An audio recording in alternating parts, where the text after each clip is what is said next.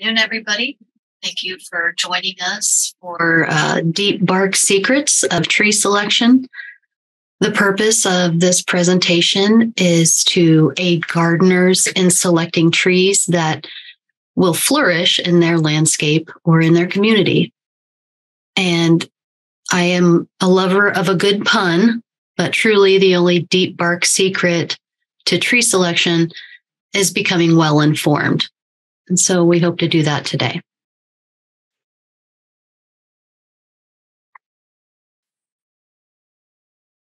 Before we begin the discussion on proper tree selection, we'll address the importance of having trees in the landscape.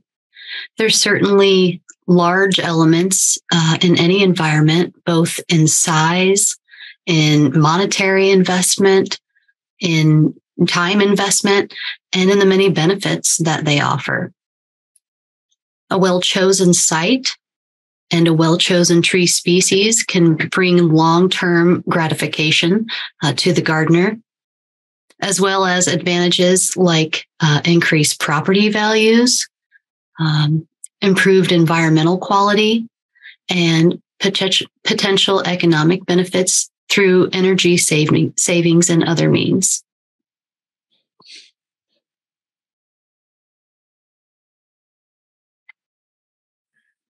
So trees have physical, psychological, and emotional benefits.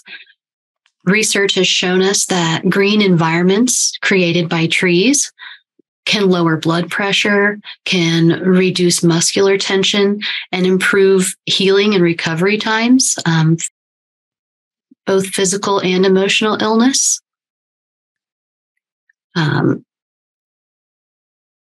Research from the University of Illinois, Landscape and Human Health Laboratory, shows that green spaces can actually reduce domestic violence and improve concentration for students in school.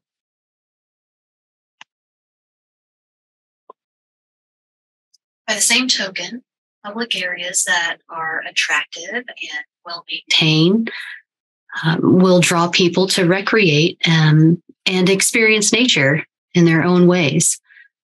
So parks and natural areas are often chosen to hold community gatherings or team sports, individual exercise, and even family picnics. Sometimes trees are historically important, providing the community, pride and adding to its heritage. Many school and college campuses purposefully include green spaces, including trees, into their landscape design to provide a place for students, staff, and visitors to enjoy.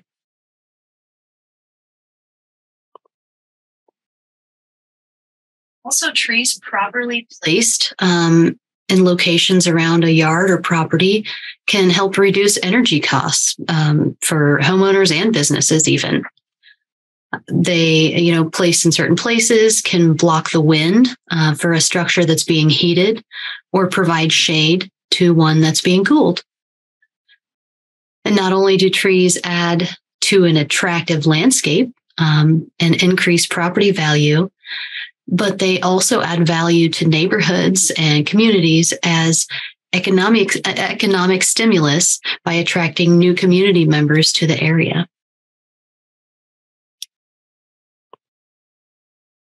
Finally, last but not least here, trees have vast environmental benefits as they can moderate climates and create microclimates. The noise and glare from cities can be reduced by trees, as well as wind and runoff. Trees remove carbon dioxide and carbon monoxide from the atmosphere to increase atmospheric oxygen. Trees provide shade, reduce air temperatures through evaporative cooling, and provide habitat for wildlife.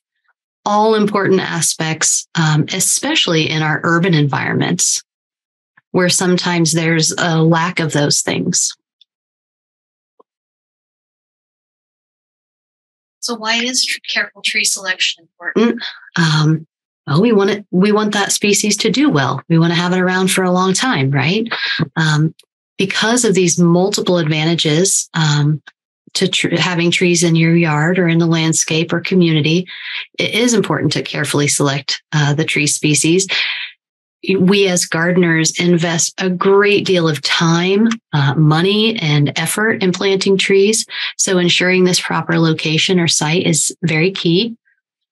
And so we want everyone to be well informed when selecting trees for their area, maybe even develop a plan for selecting the site and the species that will be planted. Again, ideally, gardeners want these trees to last in the landscape, and they want to retain these benefits from the trees. But in reality, trees are often put in conditions that lead to their decline or sometimes total failure. And as probably many of us know, tree removal can be incredibly expensive, depending on the size and location and what kind of equipment they might have to bring in. And to replace a tree is yet another investment of time and money. So we are going to discuss ways to select sites and species that will allow trees to not just survive, but to thrive where they are planted. So when asking what tree should I plant, it really comes down to this phrase, the right plant for the right site. Or in this case, the right tree for the right site. How do we know if it's the right plant for the right site? Well, is it going to do well there? Will it fit in the site? Before considering exact specifics of what constitutes the right plant or right site, you might decide what the function of that tree is going to be. Is it for screening? Is it for shade? Is it just for aesthetics, which is perfectly acceptable? Is it just because there was a blank space on the landscape design? It's good to know what the function of that tree, what the purpose of that tree will be before deciding what will be planted in a location.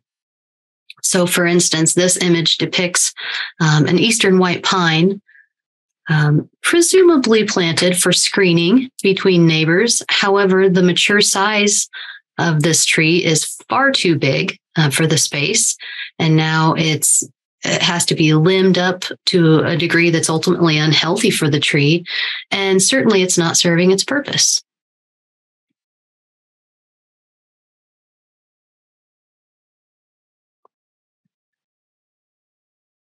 Some things to consider before choosing the site. Is planting legally prohibited or restricted in that site by either city ordinance or law or any of those things? This may also become important on property lines that maybe have not been surveyed in a while to kind of mitigate any disputes between neighbors.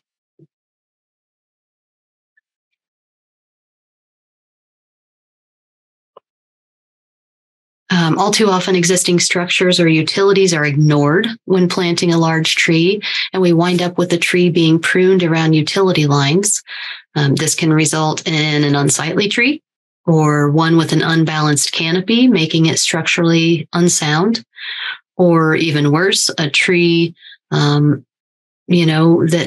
requires removal, and someone attempts a dangerous DIY, like the person in this image who attempted a DIY removal more than once, if you can see the second tree in the background, with a tree stand ladder that's up in that nearer tree over personal property and high traffic areas with children's play equipment and very near utility lines. It's important to keep yourself safe and to keep others around you safe. If you can't prune with both feet on the ground, hire a professional. Saving money is not worth the injury. So making sure your planting spot is at least 3 feet from pavement or fencing on all sides, at least 15 feet from buildings or other trees. And if your tree is one that grows to be 25 or 30 feet tall or more, you want to keep it at least 25 feet away from overhead electric wires. Sight lines are also important to visualize before planting a shrub on the corner of a property. These corner plantings can grow to impair the line of vision and potentially endanger pedestrians or drivers. And we don't want to install a larger tree than the area can support. So when these principles are ignored, we might wind up with a tree that requires yearly pruning, maybe to keep the tree away from the house, or too large for the space, like on street boulevards or parking lot medians. Yeah, the setbacks, certainly I will repeat those. So you want to make sure your planting spot is at least 3 feet from any pavement or fencing on all sides, at least 15 feet from buildings or other trees. And if the tree is to be over 25 feet tall, keep it 25 feet away from overhead utility lines, especially electric.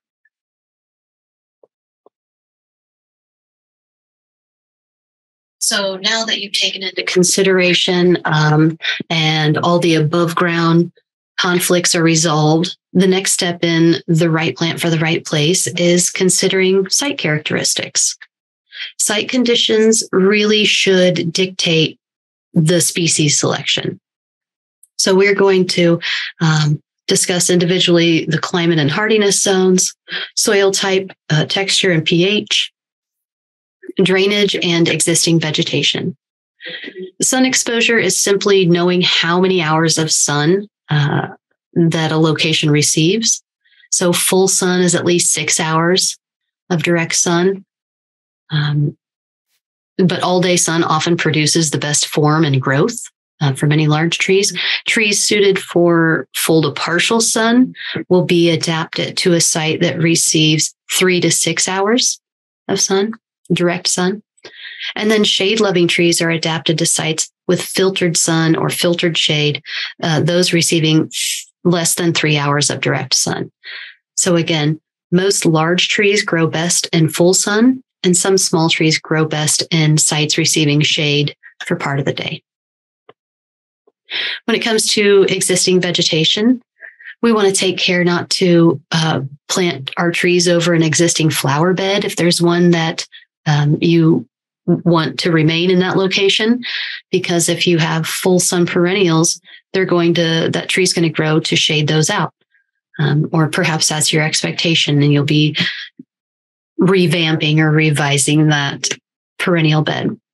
We also don't want to plant too close to another tree, as I mentioned, because those trees are not going to have enough space to grow. In addition, the tree roots are going to be in competition for the same root space, for the same moisture and nutrients in the soil.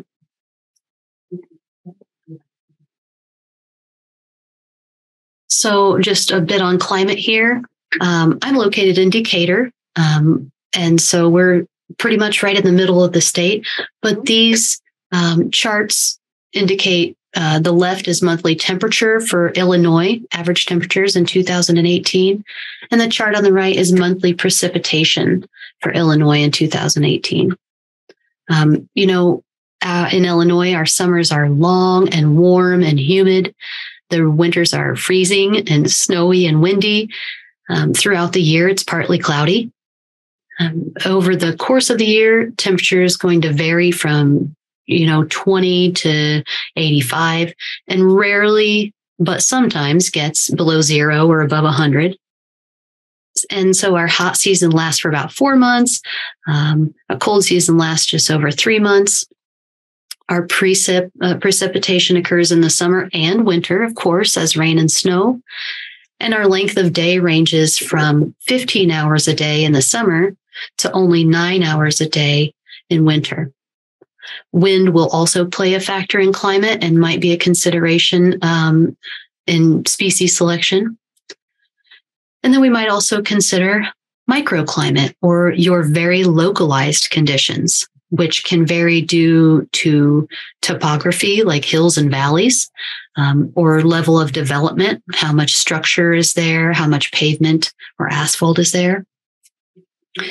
And for instance, along those lines, temperatures are usually warmer in cities due to the urban heat island effect. All the kind of concrete and asphalt and buildings absorb that heat from the sun. And generally that's, cities are warmer due to that. And trees can actually help reduce that urban heat island effect. So all of these kind of climate factors are important because not every tree species will do well in every climate or microclimate.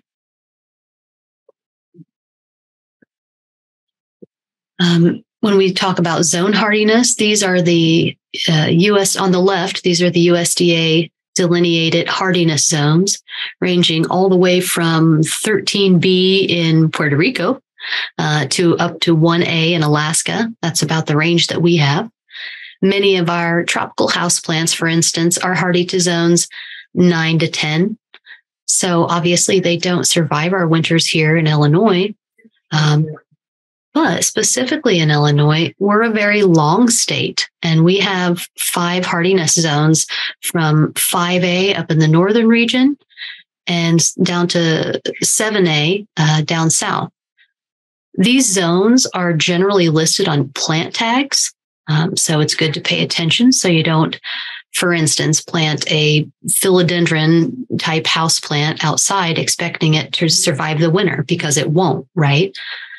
However, with temperatures rising due to climate change, some zones have gradually crept north, and some things that would not grow in Illinois in the past are now able to. So some species you can get away with, I guess you could say. For instance, crepe myrtle is hardy only to zone 6, but occasionally it will survive in zone 5 winters. Maybe not necessarily thrive, but it can survive. Whereas the semi-evergreen southern magnolia is listed as only hardy to zone 6. But the foliage, because it remains over winter, can easily be injured by those winter temps. So while that species of magnolia can survive southern Illinois winters, the evergreen foliage would certainly be damaged in zones colder than 6.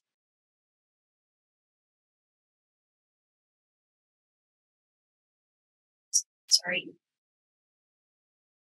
So on to soils. Of course, we know soils provide the water and nutrients and oxygen for a tree's root growth. Soil has 4 main components. We have mineral particles like sand or silt or clay. We have organic matter, and there's water and air in our soil. Healthy soils grow healthy plants, so it's a major factor in site selection. There are many different types of soil in Illinois. You may have different types of soil even in a small yard. And that soil type is determined by the parent material, like rocks, from which the soil was formed. Also determined by climate and slope and some other factors. Most soils in Illinois contain a combination of sand, silt, and clay particles. And that soil texture is determined by the relative amounts of these 3 types of particles, sand, silt, and clay, and it really doesn't change over time. Also, soil pH plays a crucial role in the growth of vegetation, because nutrient availability, the nutrients in that soil, and how available they are to the plants to uptake the nutrients, that's directly influenced by pH. So a pH scale runs from 0 to 14. And mineral soil pH values generally range from 3 to 10. However, nutrients are only readily available in certain pH ranges, with most plants thriving at pH values between 6 and 7. A majority of nutrients are available within that range. Occasionally, there are some tree species that prefer more acidic or more alkaline soils for that optimal growth and optimal nutrient uptake.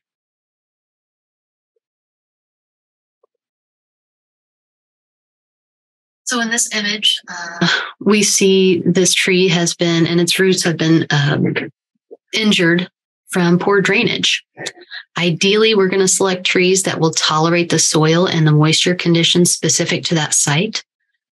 When it comes to excess soil moisture, if we have too much moisture in the soil, it can reduce oxygen levels in the soil.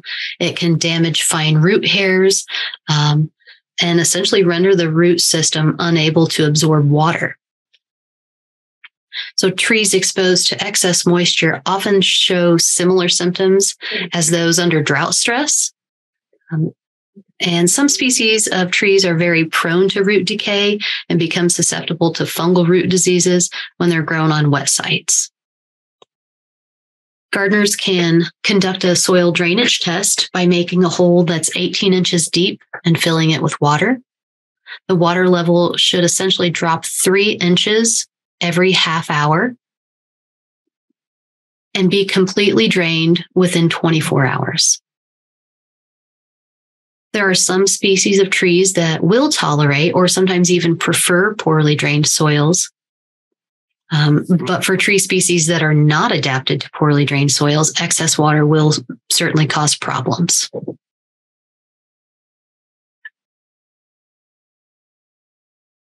Just a side note, having mentioned existing vegetation in an area, before we choose that species, we might also consider what plants are already growing nearby, whether it's in your yard, your neighborhood, the community at large.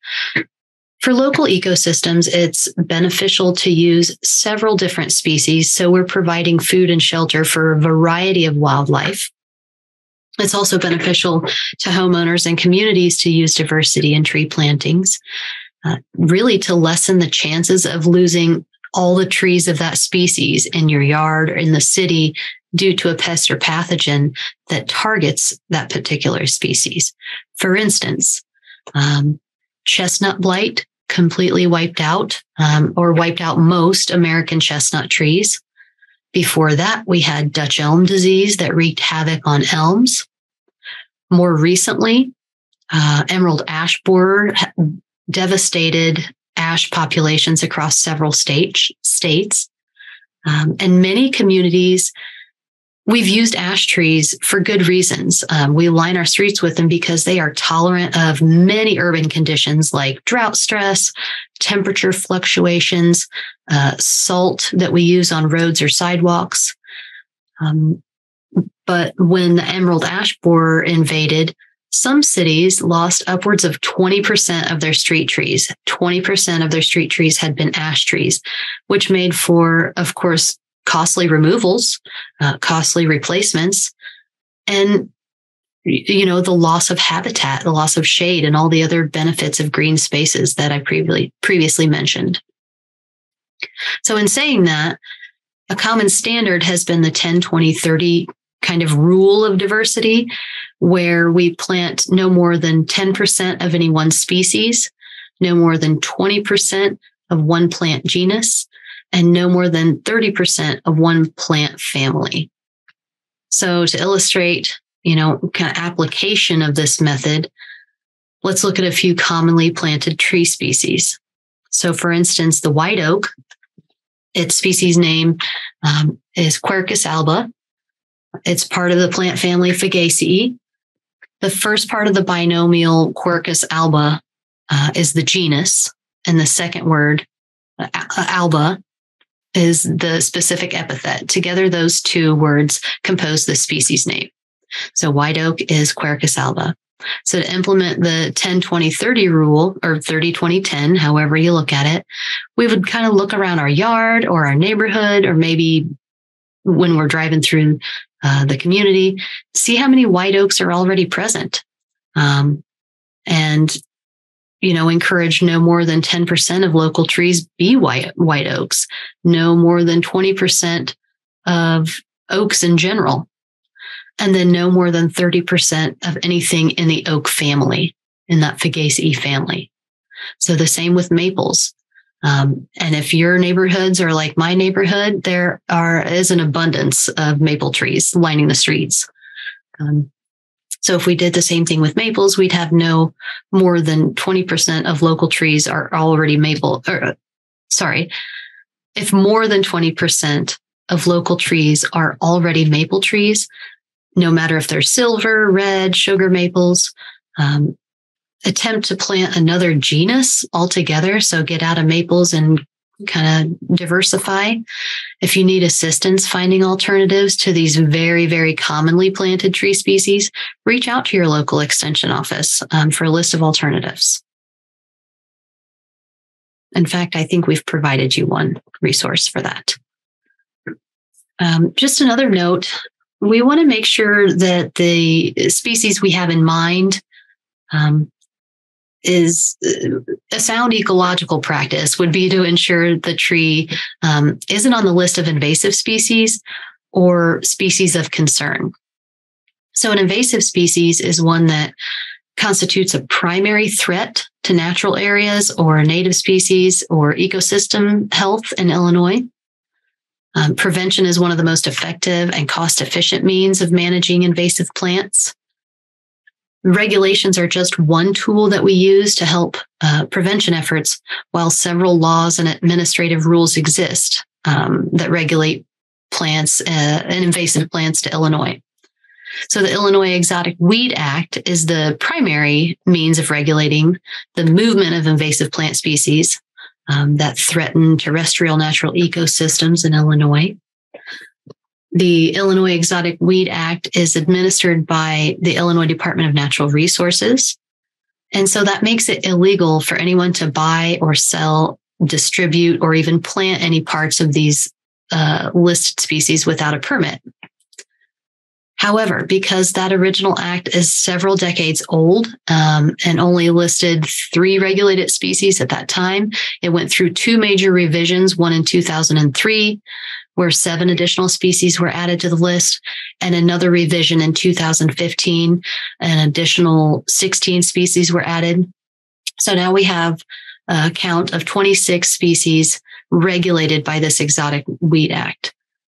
And some of these species were introduced in the landscape years ago, only to realize they can outcompete native species and change the local landscape and the larger ecosystem. So even though species doesn't look to be taking over an individual yard, there may be wind or wildlife carrying the seeds elsewhere and proliferating the problem plant. So we have some of these, again, regulated by Illinois Exotic Weed Act. Some are not regulated, but still present a very real problem for native ecosystems. This list here are just a few of the species of concern. Tree and shrub species that are still sold at nurseries that are considered plants of concern are Norway maple, Japanese barberry, burning bush. Unfortunate about the burning bush. It is a really pretty plant. The mimosa tree, winter creeper euonymus, princess tree, and Callery or Bradford pear. I will give you a few other reasons that Callery pear is probably a poor choice for landscapes as well. So if you already have some of these woody species on your property, you may consider managing them in some way. But at the very least, don't buy them anymore and advocate that anybody buy these species. So with saying that, we often recommend native species.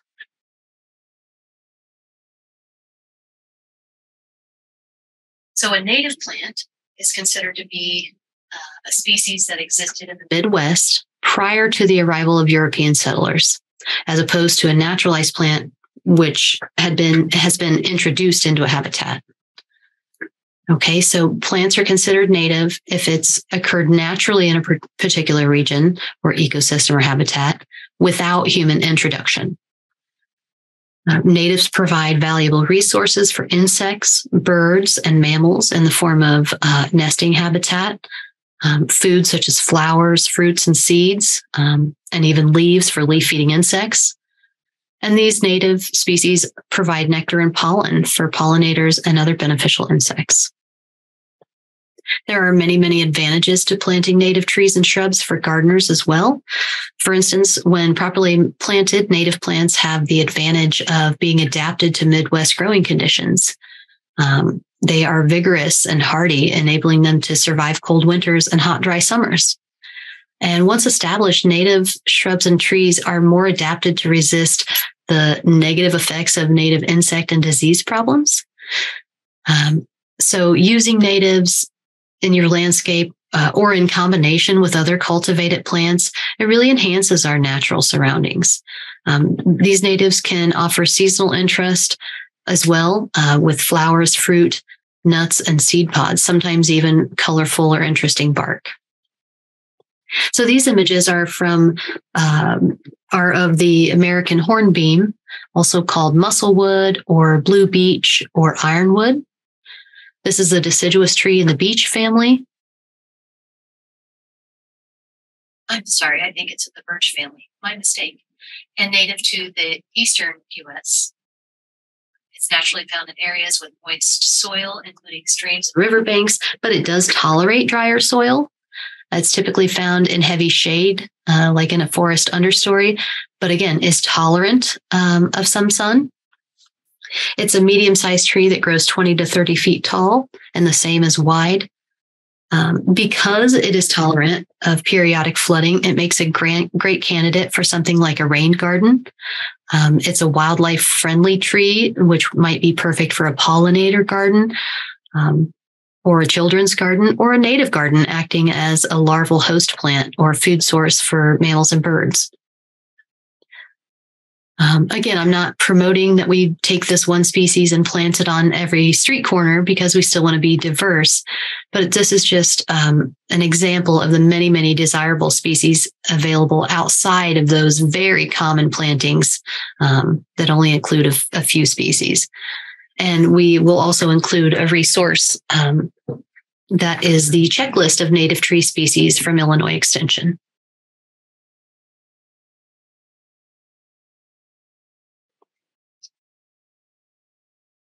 So now that we've talked about all the conditions on the site and we think that we've located a good site, those site conditions should really dictate our species selection.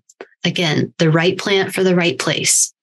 We discussed hardiness zones. So in short, if you live in zone 4, select a tree species that is hardy to zone 4. Selecting a tree that's marked zone 6 will likely not do well or even survive in zone 4.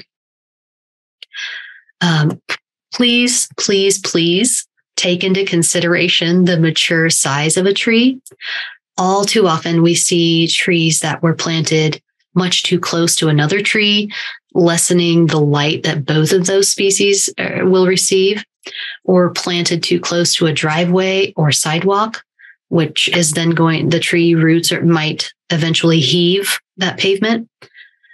We see trees planted too close to a structure like a house. And if the growth habit of a tree is very columnar, just straight up and down, that might not be an issue. But if it's a spreading form and planted too closely to a home, the risk of having to prune that tree or a damaged limb falling on a roof is significantly increased. And when we choose like a wide open space, at first, it may really seem like this big open space dwarves a small newly planted tree. But rest assured, depending on what species you've chosen, that tree will grow. That's the whole point, right? It's going to grow into a much larger, mature size. And allowing that tree adequate space is going to reduce later stress, whether it's, pruning or even removal in the future. And ideally, we don't want to prune large branches because they take a long time to seal over, and those open wounds stress the tree and they make it more susceptible to pests and pathogens as well. You might consider the drought and drainage tolerance of the species. As mentioned, some trees are tolerant of drought or poorly drained soils, and some are less so. So in your site inventory, you've considered sun exposure and where you're going to plant the tree. Now you ensure that you plant a tree that is tolerant to those light conditions. So as mentioned, native plants may naturally be more resistant to native insects and disease. There's also many cultivars bred specifically for disease resistance available on the market. If a tree is to be planted somewhat near a walkway or driveway or road, salt tolerance may be an important factor in the overall success of that tree. And we know here in Illinois, winter often warrants that spread of salt to reduce the ice on those pavements. Some trees require more maintenance than others. Some are good self-pruners and drop limbs, which some gardeners consider messy. And some flowering trees that are chosen for their beautiful blooms may then produce fruit that creates a mess or even a hazard near walkways. And finally, we choose trees for their aesthetic value like gorgeous flowers or interesting bark or colorful fruits. However, understanding some of these negative attributes can be as important as the positive, like the structural integrity of a tree species, the performance, how it does over time. For instance, a known problem with those Callery or Bradford pear trees is that they have such upright growth habits that it forms very narrow branch angles or branch attachments. And those are sometimes weak branch attachments as well. And for this reason, those ornamental pear trees are incredibly prone to failure in high wind conditions. So this is one I've seen recently, just this year, that I took a picture of, and it was in a whole line of pear trees. And if you can see in the background, there were more of the pear trees that just split in high winds.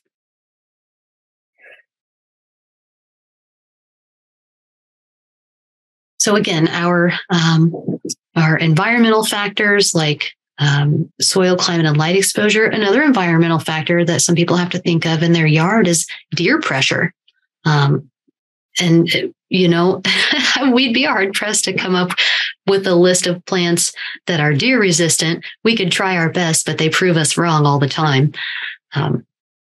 Sometimes human pressure, whether we're out playing in the yard, we're driving our mowers around it. Some of those shallow rooted species, like maples, for instance, can really take on a lot of damage that way.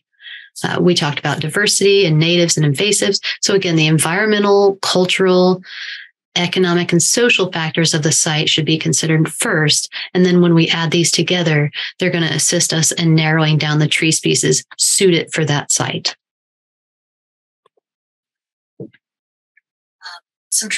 The ways that you can buy trees, bare root, container grown, or B&B, which is balled and burlapped.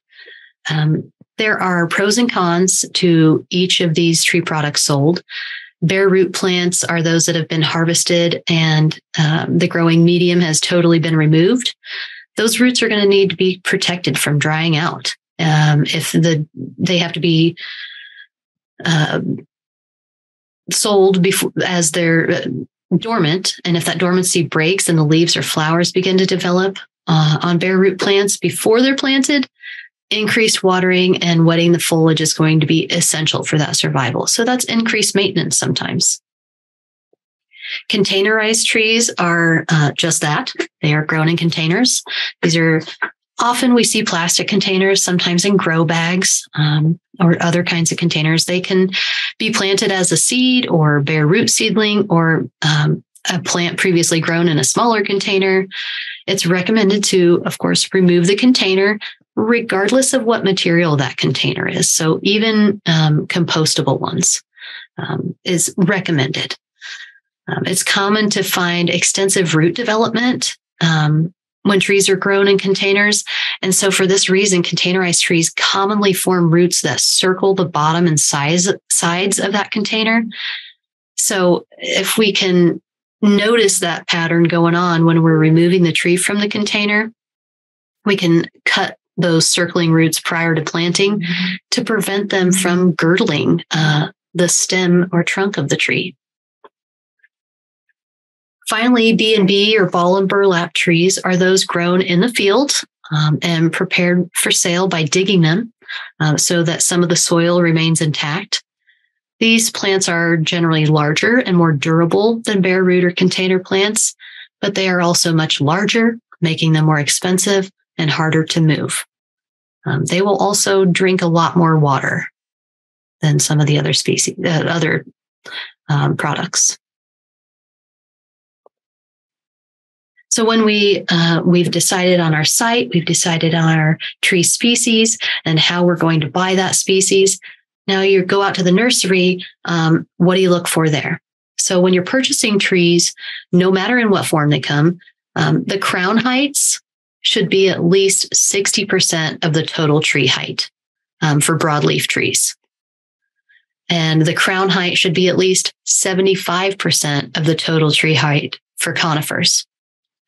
You want a tree that has a balanced crown, kind of a natural shape, and so it doesn't appear to be one-sided or crooked or leaning. Ideally, you find at least a deciduous species, or evergreens, with one central leader. If that one central leader isn't present, make sure that it can easily be pruned to only one leader. Ideally, also you can see the trunks taper, and that taper or root flare is not covered by soil. There ideally should be no more than 4 inches of soil over the roots.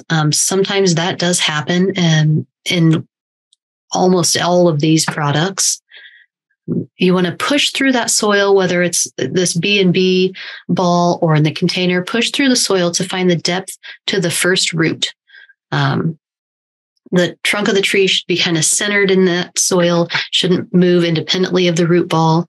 This image shows the top of the ball after being dug, showing no excessive soil on the top of the root flare. So not the most illustrative image, but there you can see the root flare. You can sort of see the first couple of roots coming out of there. And then, of course, the barks should be free of any scrapes or cracks. You can even, people like me are real pesky at garden centers and nurseries. You can remove the trunk wrap and check underneath of that. Just because one of the items is on there, you might have to ask permission, but certainly check it out. If you're going to spend money on it, that's a smart thing to do. You also want to look for insect or mechanical injury. Like I mentioned, any scrapes. These wounds are going to be opportunities for pests and pathogens, potential decay. Hopefully you don't want to buy anything that has a lot of heading back or severe pruning, because this may have been pruned. Those things may have been pruned off due to dieback or disease. So be very aware of that. Ideally, our branch spacing, branch attachment, we like to see branch spacing in that nice scaffolding structure. So when they're young, something like 8 to 12 inches between the branches vertically. You can see in this image, those branches are pretty close together. If I were pruning that tree, I would probably take out every other one. That way light can penetrate the canopy, making the branches left in those places a lot healthier. Then, the branch attachment, we want to see wide angle, kind of U-shaped branch attachment, not the V-shaped. Those are not as structurally sound. And then ideally, the trees that we select are grown locally to your location, okay, or have somewhere with a similar climate. They're going to adapt a lot better to their new site.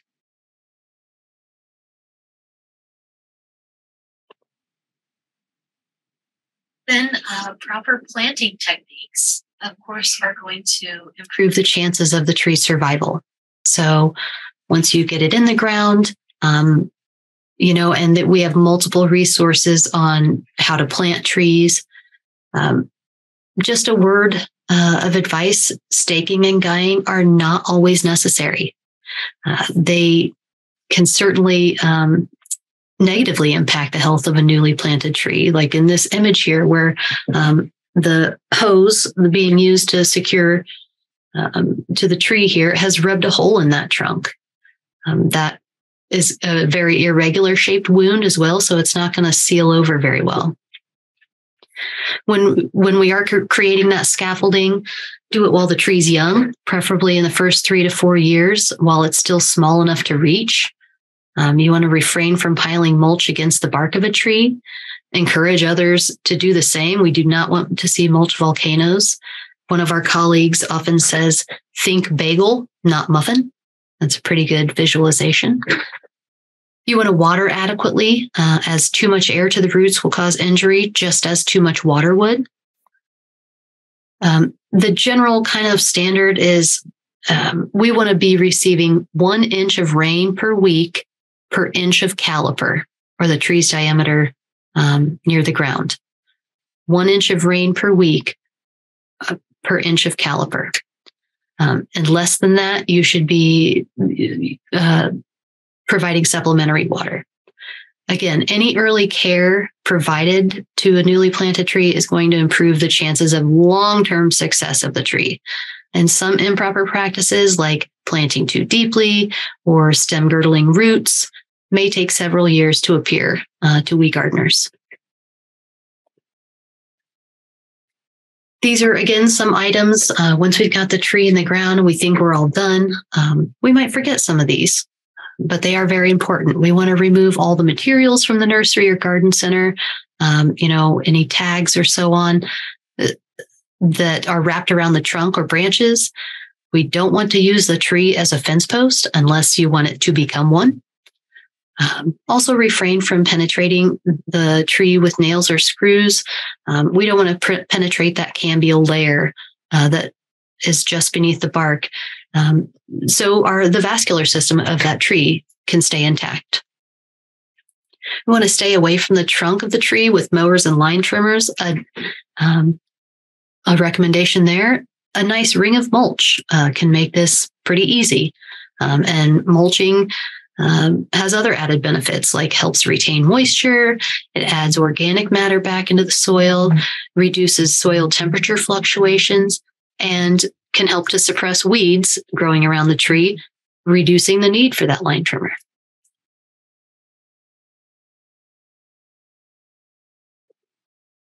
And so these are a couple of the resources that I mentioned. The Tree Owner's Manual, it's put out as a collaborative effort between the USDA and the U.S. Forest Service. You can also look into the checklist of Illinois native trees. And again, you are certainly welcome to reach out to local extension or even to myself to answer any further questions. You can view our past recordings of the 4 Seasons gardening series on our YouTube, as Andrew mentioned. And finally, we will answer any questions. You can scan this code with your mobile device.